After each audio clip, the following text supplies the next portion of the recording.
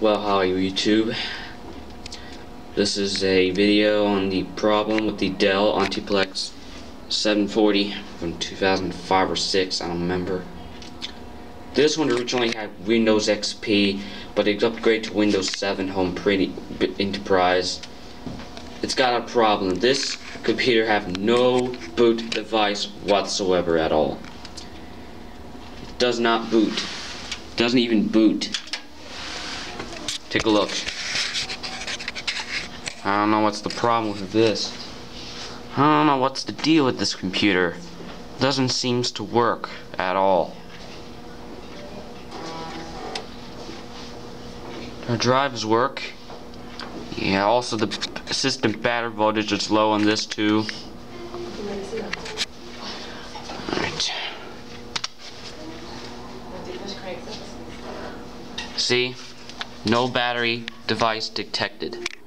Insert system disk, press F1 to continue or press 2 to setup menu. Okay, let me see. This one has an AMD Radeon 64, it's got the 2.50 gigahertz and the 100 megabytes of RAM.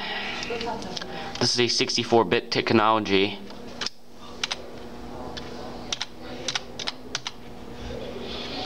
Okay.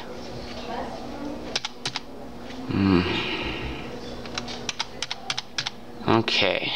Let's not work, I sure. It says Tuesday, January 14th, 2003 on there. That's a wrong correct date. It says January 14th, 2003. It's not the correct. It says, but today is October 30th, 2015. So, that's the wrong date. Yeah, this computer is dead.